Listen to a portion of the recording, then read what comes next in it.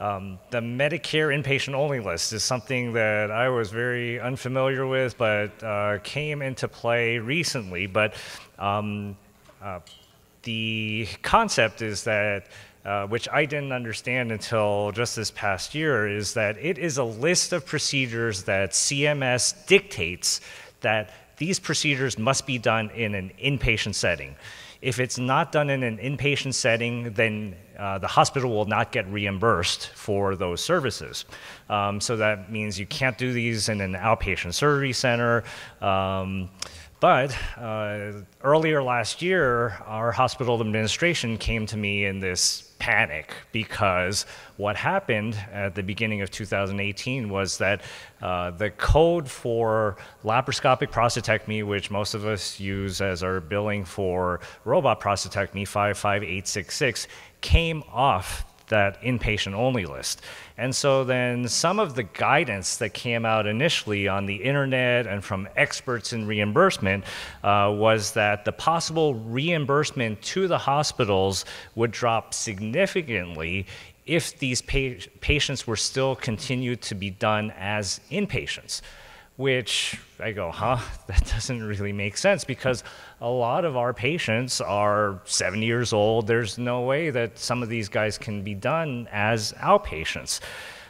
So as time went on, the reimbursement to our hospital didn't change, fortunately, so the drama level went down drastically, fortunately. But some guidance came out from the American Academy of Orthopedic Surgery, because several procedure codes were also taken off the inpatient only list from Medicare, which were orthopedic codes. And I think this makes a lot more sense. So, but then as far as professional fees go, it really doesn't change, what we get as surgeons. But for the hospital, it can be a big deal.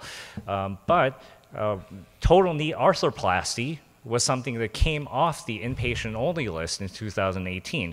But the guidance from the AAOS was that Medicare wasn't expecting that all of these patients would then all of a sudden be done as outpatients. But they said Medicare still expects that most TKAs to be performed on an inpatient basis.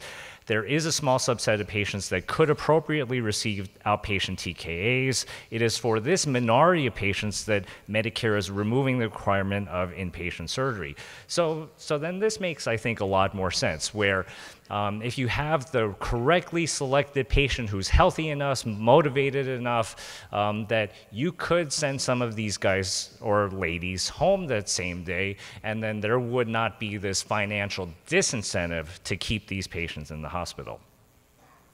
But still, it spurred the question at our center, can we safely get robot prostatectomy patients home that same day? And I know Dr. Menon had been doing that very early in his experience, doing that very successfully. When I was in my prior practice in Texas, we were doing this very early on, but we started looking at this a little bit more scientifically with this new caution that came out. And so we started giving a questionnaire to our patients. If you do not feel that you could have been discharged yesterday, so this was a post-op day one questionnaire that the patients were filling out, please check off the factors that made you feel like you couldn't go home. And the number one reason was still post-operative pain. I think this is one huge benefit of doing robot prostatectomies, but still that first day, a lot of patients felt like they had too much pain. The number two reason was catheter discomfort, but I think, that's probably a little bit overblown. But another big factor was education. A lot of patients didn't feel like they could go home that same day because they didn't get the proper teaching yet. So our ERAS program at Penn has become a lot more robust. It's a very active, multi-specialty group from all the different specialties. We're trying to get patients home, given the right indications that same day. So this is our ERAS program for robot prostatectomies. So on top of the magnesium citrate that they do the previous day, they'll take Tylenol the night before, and the morning of. They'll take Gatorade to stay well hydrated, and then postoperatively in the recovery room, they would be ambulated, have their pain appropriately controlled, and then get plenty of fluids, taking PO intake. Angela Smith was the head of a multi-specialty, multi-center group that looked at optimizing outcomes in urologic surgery. This was published in the Journal of Urology. And then one of the ways that they pointed out we could optimize surgical outcomes for our patients was performing peripheral regional anesthetics. So blocks, and so this is very common in orthopedic surgery, but one of the blocks that was pointed out, which there is a little bit of literature about, is a transversus abdominis plane block. And there's published literature in radical cystectomy, radical prostatectomy. Bruce Malkowitz and Dr. Al-Kabanasi at our center performed a study on open radical prostatectomy patients performing tap block.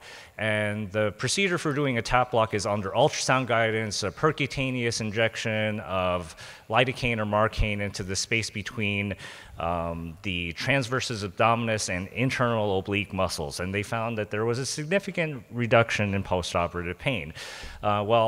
We started thinking about doing this for our robot prostatectomy patients, but then I thought, well, why don't we just do this laparoscopically? Because under robotic guidance, laparoscopic vision, we can see the peritoneum really well, and then the plane directly underneath that, the muscle plane that you would see is your transversus abdominis. And so we did a pilot study where we worked with our pain block team. They had helped us with ultrasound guidance for our initial injections, and this technique has become really very reliable for us. We take a 20 gauge butterfly needle, pass it in with extension IV tubing. We look at our injection site, which is the same site that our block team picked out from the outside of the patient. We inject 10 cc's of marcaine in either side, and then leave a little bleb. And with the help of our ultrasound guidance, we were able to identify this spot very, very reproducibly. Our initial outcomes showed that there was a statistically significant reduction in pain in the 6 to 18-hour time frame, and then the morphine requirements postoperatively were approaching statistical significance. So hopefully, as we do more of these and look at these patients, that we would find a statistically significant benefit. But certainly, I think the benefit of doing it this way is that it takes time for your block team to make it to the operating room. You have to wait for them to do the ultrasound. You have to make sure that they don't sterilize your sterile field as they're doing their block. And then doing it, as the surgeon with your butterfly needle, it can be very rapid and still very effective. With the help of our tap block, I think we've been able to more effectively send guys home the same day, but this is a multi-specialty task.